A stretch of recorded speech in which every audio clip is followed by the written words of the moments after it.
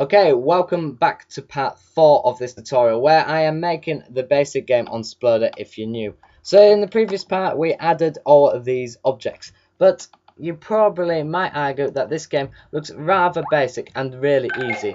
Well, of course, if you really want to, it would be nice to start off releasing this game and making similar levels like this. So add a new level and again go through the steps I went before, going through the playfield, background, etc. But for now, we're going to work on advancing this first level here, level 1. So level 1 at the moment, like I said, is really easy. So let's try and advance this more. We're going to introduce now one of these widgets, once again, the elevator. So clicking on here, let's add the elevator to this platform. As you'll see, adding this will mean it will move up and down. But why is it not moving up and down? Well, we're going back to this tool here.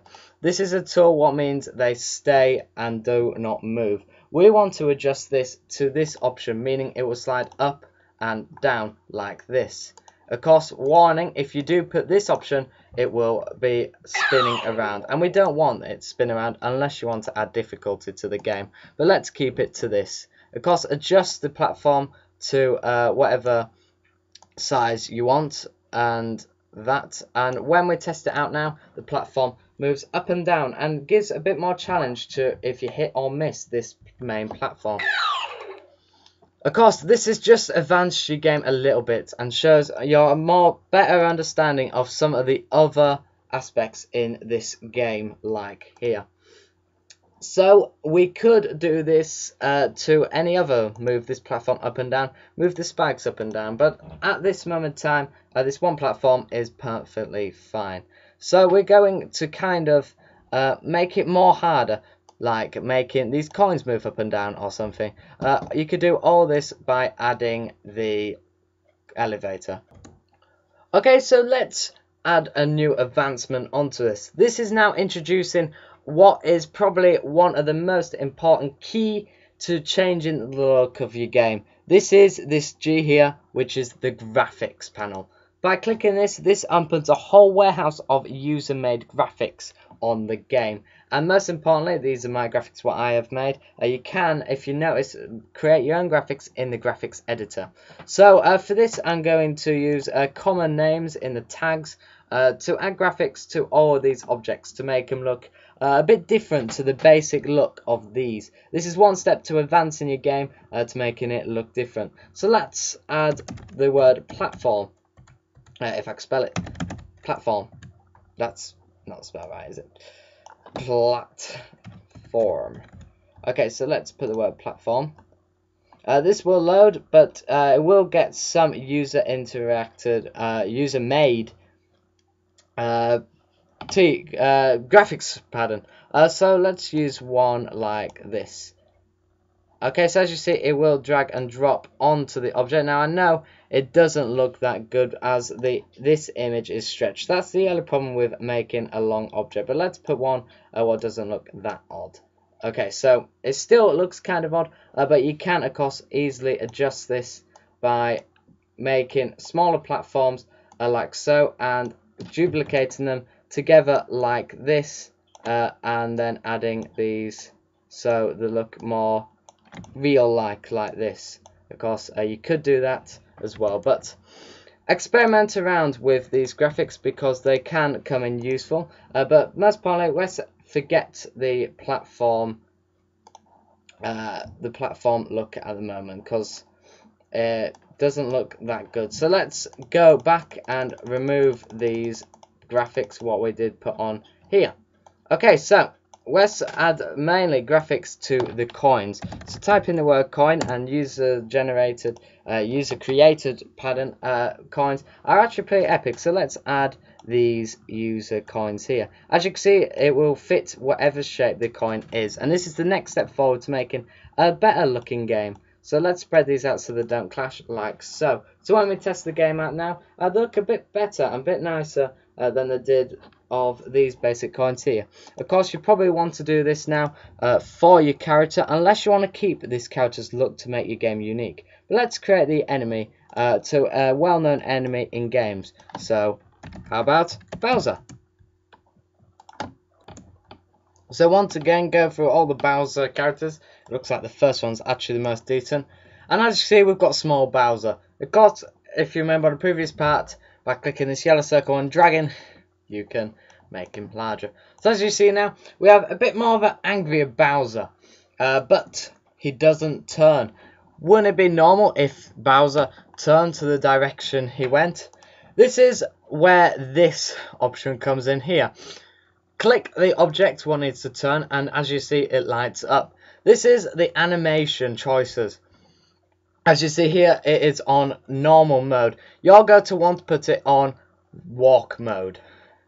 Walk mode means that it would look like the actual graphic is walking here, which is very clever. This just adds a bit more effect to the game. You can also just have flip mode, which literally flips the Bowser graphic. Unfortunately the wrong way, but just for this sake of the argument, I'm going to keep it on normal mode. But this is just some of the options you can have for the graphics.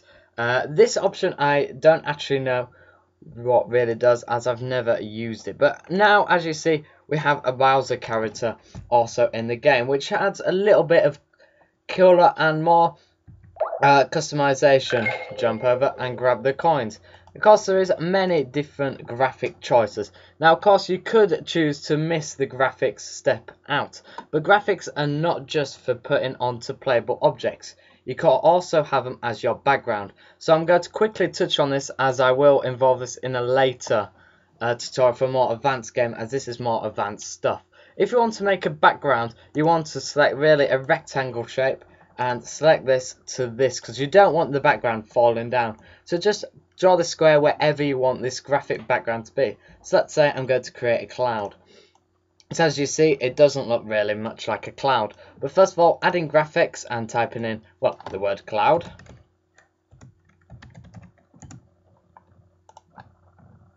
Let's select the best looking cloud. Now let's just have this one for now. As you see, we now have a cloud in the sky, and it just adds a little more visual effects to the game. Of course, duplicating it, we can have more clouds. However, now if you notice, the character will actually not go through these clouds. He bangs his head on them, as you saw there. So what is we go to do now to get rid of that? Well, this is where I just again quickly touch on, as this is more advanced stuff. This is where we get involved in these options here. These are one of your most important options in the game, and for this we go to click this option, what brings you to this collision layers, pass-through layers and sensor layers. So this option, we want the pass-through layers, and we're going to click for this one A. This means these are now under pass-through A, but of course if you want this character to pass through these clouds, you also want to select him and click A as well, as you see here. This means now the character will actually pass through these clouds, but also he's passing through this monster, which is not good. Of course, experiment with these pass-through layers. As you see, pass-through area here is on. You want to unselect that just so our character can actually hit him and be through the game. But like I said, this is more advanced stuff, but you can add them just to show off to your friends that you can do more advanced stuff than they can.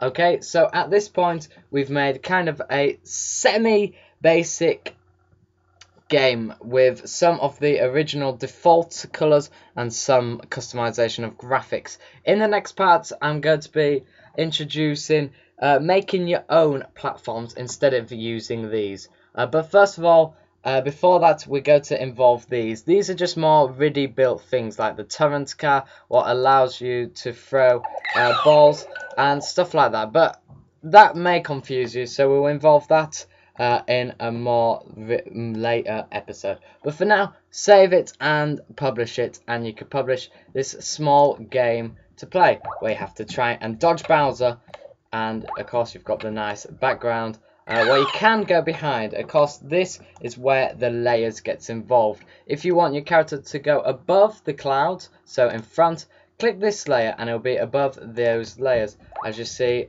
there is now above, although we died here. But anyway, have fun experimenting with the graphics, and I'll see you in the next tutorial on the next annotation. Goodbye from now.